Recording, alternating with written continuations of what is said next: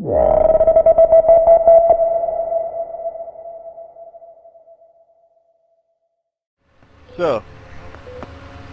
we're okay, as long as we don't reach the edge of the map.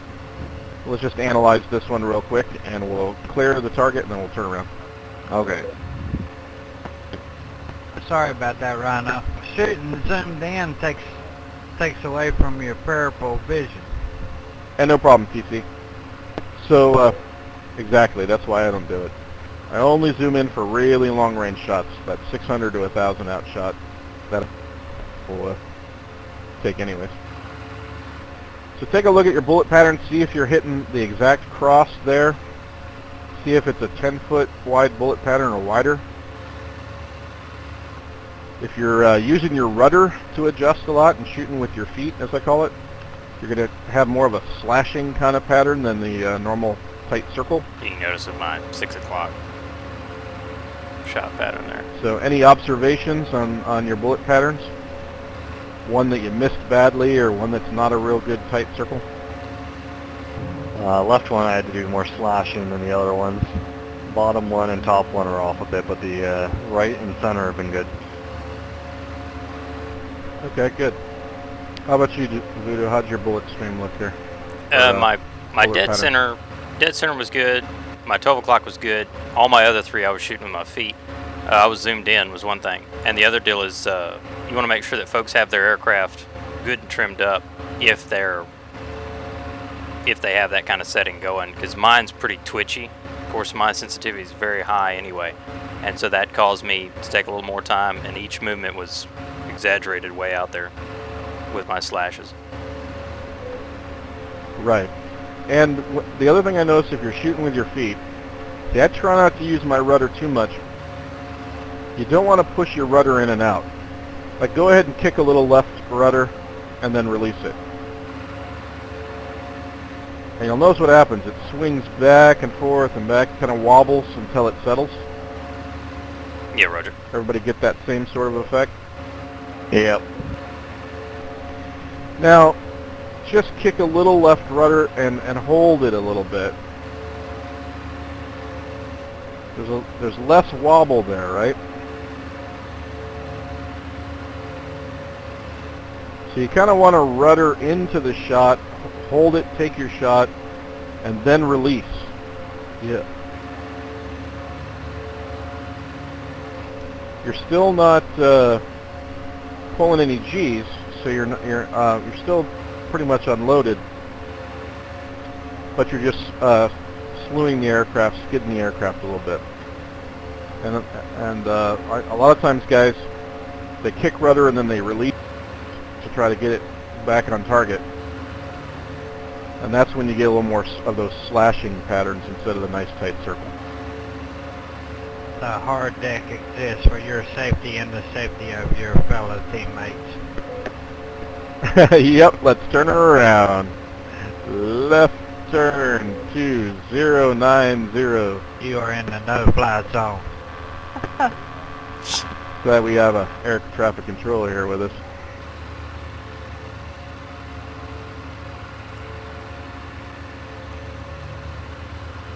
I just messing with you. No, that's cool. I was just about to give the call to turn around. Dot target, space 0, clear her out. Let's get our speed. If you need to descend a little bit, nose down slightly to get to 300 mile an hour indicated. 300 miles an hour indicated is different from 300 miles an hour true. Level her out. Bring the target up again. Dot target, space 325, space 90.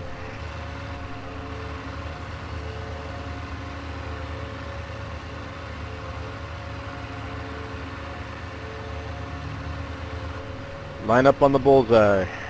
You can go auto level if you want. You dirty bastard.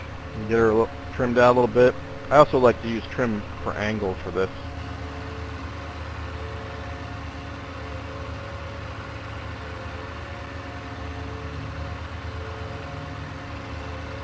There it goes. That's not too bad. And then, is everybody ready? Wheeler ready. Voodoo's ready. Are you bringing the target up to what, 650 or what? 325. So dot target space 325, and then space 90. So we should be flying east now. Let me know when you have your pipper on the bullseye, TC.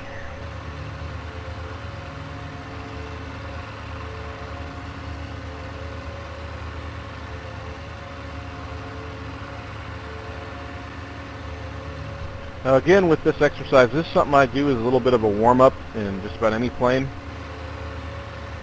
I can get a little feel for maneuvering it a little bit, get some precise shooting. If I don't have my rudder pedals or something calibrated just right, I'll notice that. Or if I have to scale my stick a little bit. This is a good way to kind of hone your setup.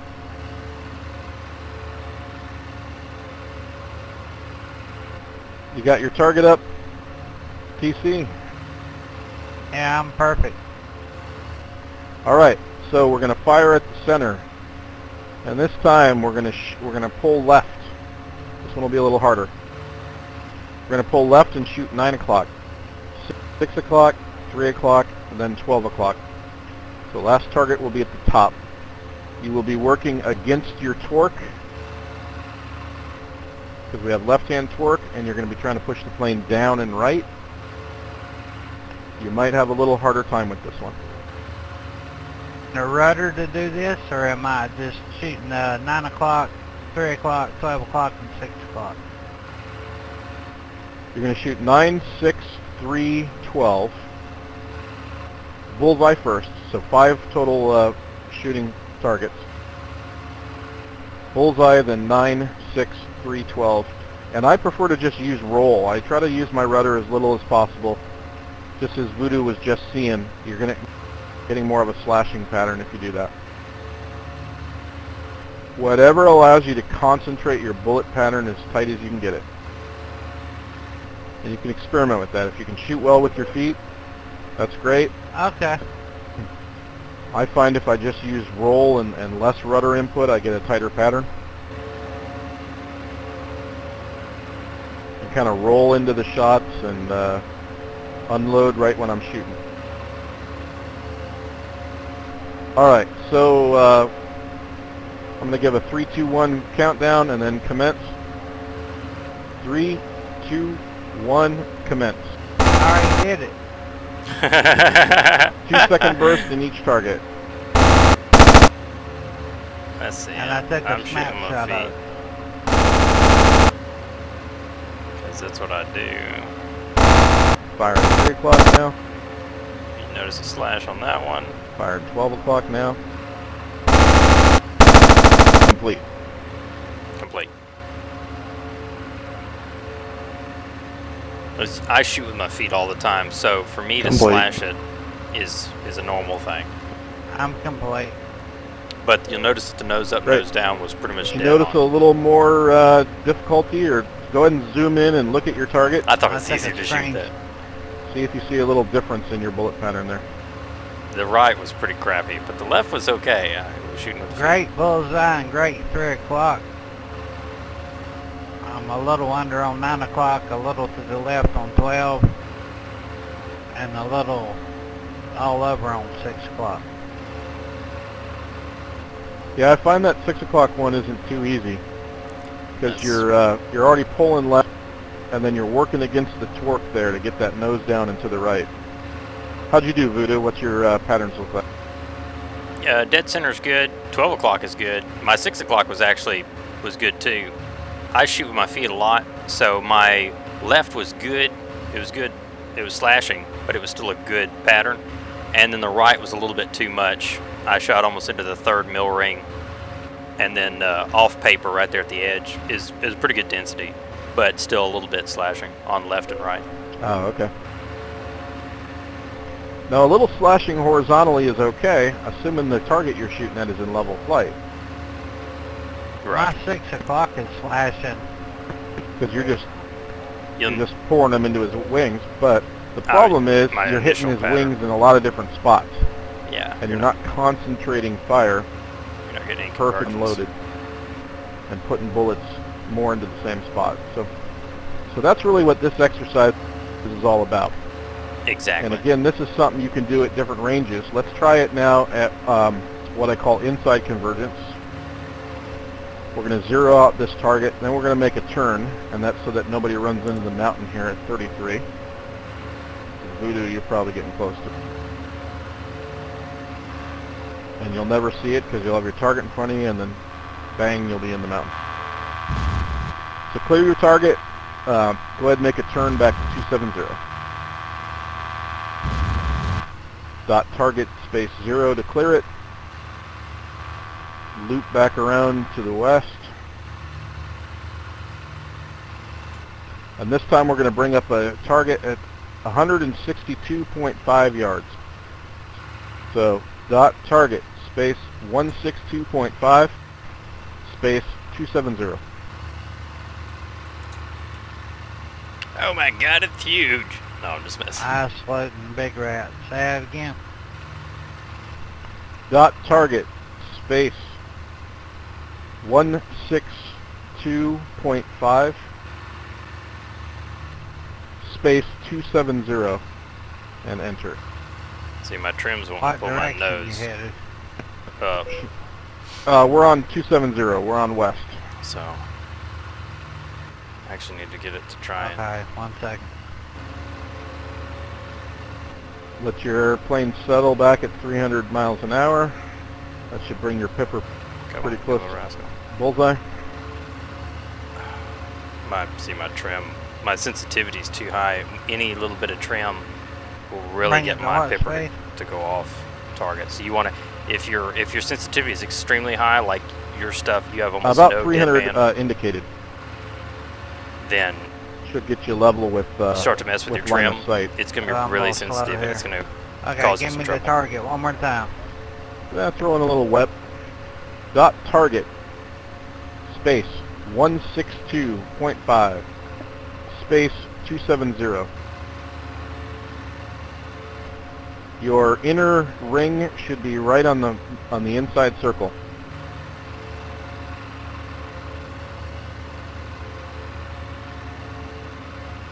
Now this time, I'm a little bit off. you might have to adjust your heading just a little bit. What's your indicated airspeed? Essentially, if you can get your pipper, like mine's not dead center, but it's pretty close, and it wasn't on there Sorry, I didn't copy that. either. Say So what you're indicated wanting airspeed, is PC. within your pipper, you're wanting to try and keep it 300. in, hypothetically, Okay. your inside So if you're on gun due sight. west, you should have a pipper right close to the bullseye. And so if you can keep it right around, centered around that bullseye as your initial... And let's just, this time, we're going shot. to do it. That's Right not on bad. it now. Perfect. We're going to do a test fire pattern.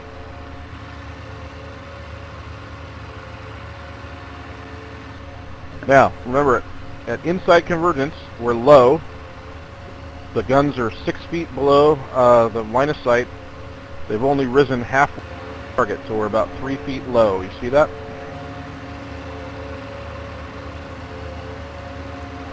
We need to adjust our fire 3 feet up. Yep. And we're going to fire with the left wing guns hitting.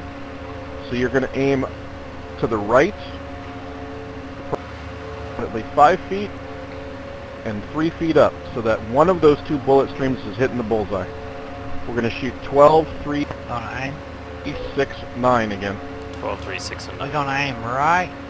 Say it one more time. So you're going to pretty much aim... You'll need to aim right approximately 5 feet from it. So like right where And my indicator is. Increase your elevation about 3 feet from the target. So you're shooting in this upper right-hand quadrant in the 12 So to 3 basically o'clock up position. and to the right, just a little bit for each target. Just a touch. The objective here is to hit the target With only this set of wing guns, your left wing guns. Sure. These 3 guns. with the left bank of guns only. And not worry about your right guns at all. So what I'm going to actually do is I'm going to kick a little bit of right rudder and So pitch when you're up ready, slightly. go ahead and stay ready, and then I will give the countdown to commence. Ready. Food is ready. But now you may just want to like Ready, I think. kick it to the right and a little bit of nose up. But Okay. I'm gonna kick some right rudder. So 3, 2, 1, immense. Pull up to 12. Left.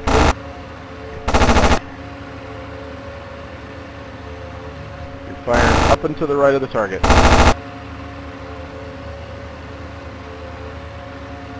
on, you booger.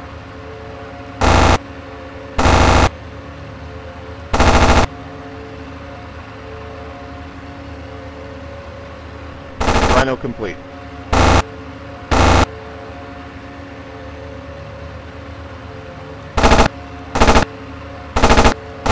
I goofed up.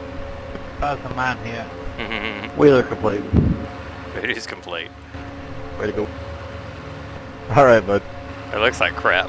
Now that was a little tougher, isn't it? It is.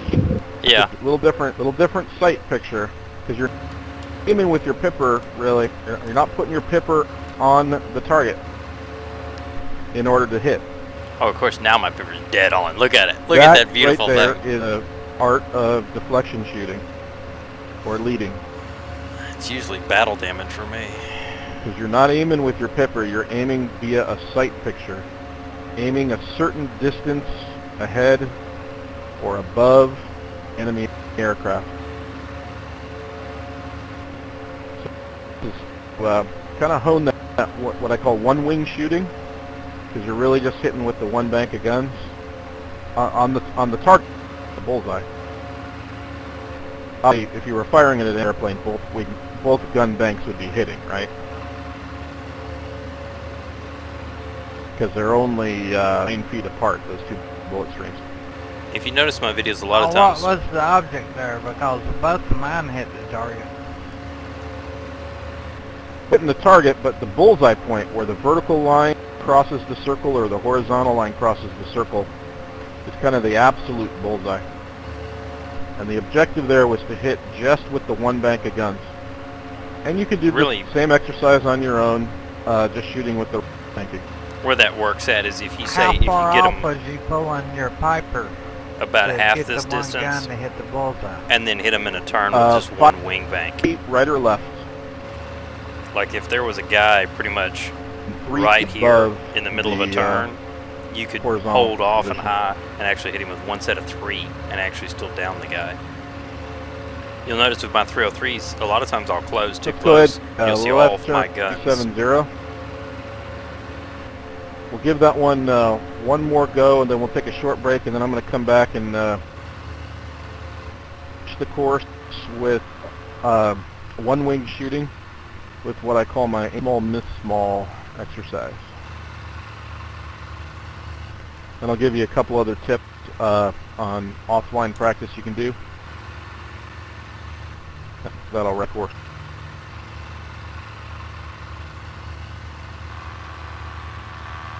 Hell, that's hard. Yes, how to aim with the one bank of guns, and you're not really in bullseye. A lot of times, you're not aiming necessarily fuselage to the enemy to hit them.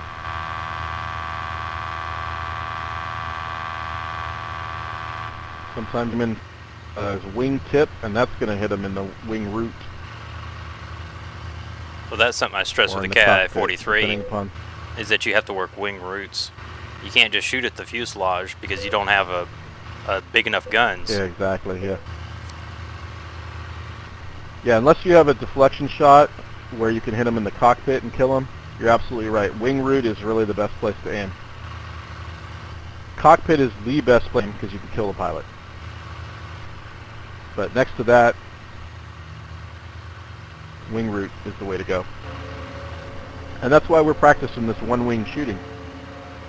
Because if you close in, And then if you know to elevate guns, exactly. If you understand how your ballistics, how your rounds will fall and impact Like, on the target gonna real roll close into versus Voodoo. far.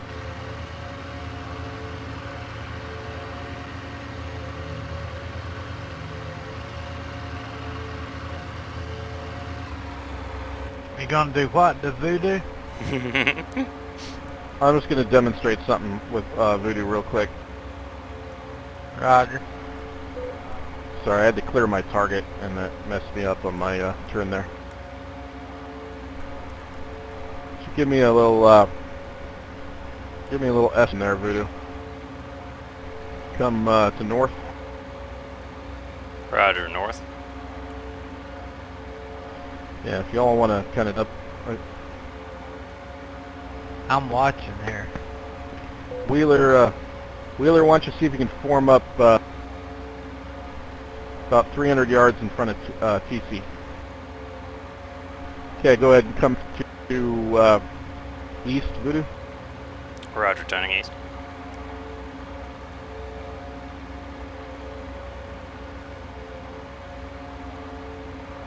So Wheeler, are you gonna get 300 yards in front of me? Yeah, Wheeler's going to be your TC. I'm going to be Voodoo's target. Go ahead. Saddle up on me at convergence, Voodoo. Copy. I'm reducing throttle just a touch. Okay, but I'll use this gun sight, and I don't use this convergence setting, so I'm a complete noob tonight. That's alright. That's all right.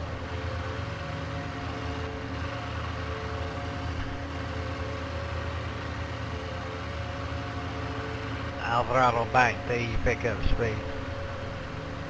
Okay, when you get to Copy. 350 yards there, Voodoo, which you got some close now. Want to throttle back just slightly. Reduce closure speed a little. I got about 275 indicated. I want you to put your pipper right at the crossing point of my horizontal stabilizer. I'm sorry, we're doing this at half convert. I want you to get to 162 yards. Roger. Copy that. Half convergence, Wheeler. I'll throttle back there. Yeah, I just reduced throttle. Copy that. Scrubbing some speed here. I'm reducing speed there, TC, for you. So as you get to 162, put your pipper on, it's probably just above my cockpit, or right at the full horizontal stabilizer point.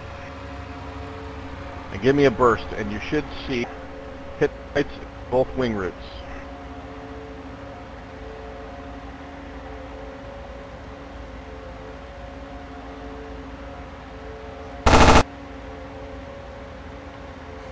Almost exactly. You want me to I was a shoot little him bit at right. 300 or 162? Yep, good hits. 162. 162. I got him. And fire when you're seeing 162. 3. 6. I got both wing roots. There you go. You're aiming a little bit higher. Your pipper is higher than where your bullet stream. Got him right where they bend at. Yep, that's what you should be doing. Go ahead and take some more shots if you want, TC. Roger. I'll do one more time, then you can come shoot me. All right, light me up, Voodoo. Copy. Roger, let me get back to that proper distance. Yeah, what range you got right now? 180 stretch in 200. I'm speeding up. I overshot you. I didn't hear a shot. Yeah, Roger. See, I'm 260. There's a 60-yard lag. Yeah, I got 230 right Come now. on back in, Wheeler. That's a little better. Yeah, 240. 180, 170.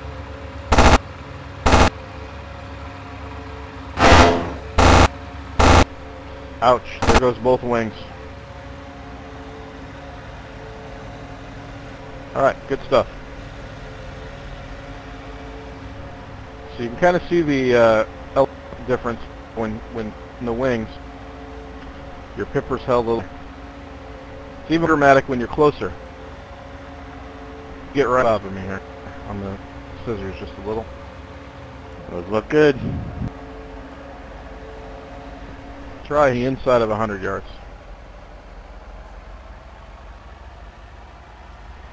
I'll bash you up now. Okay, I'm level 060. Roger, I'm low 5 o'clock closing. Gotcha. What's your indicated? 250. Roger, 225, so you should have some closure. Closing now at 140. Under Now, to 100. shoot inside of 100, you're probably going to want to, with a single wing. Get you some speed up there, Wheeler. I am way off target. Yeah, I'm coming.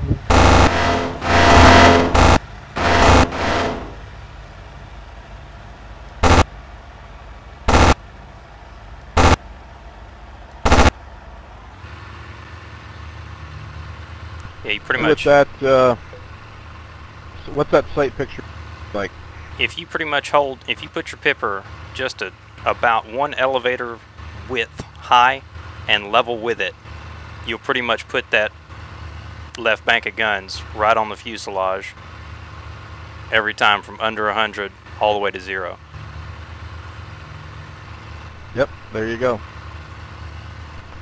So, is you're aiming high, and you're aiming a little to hit with the left band, as you said? Yes, sir. Okay, I think an important point to illustrate. It's going to come in handy in our next little exercise. Let's take a little break here, and we'll reconvene here right at 33 again. Roger. Everybody want a little short...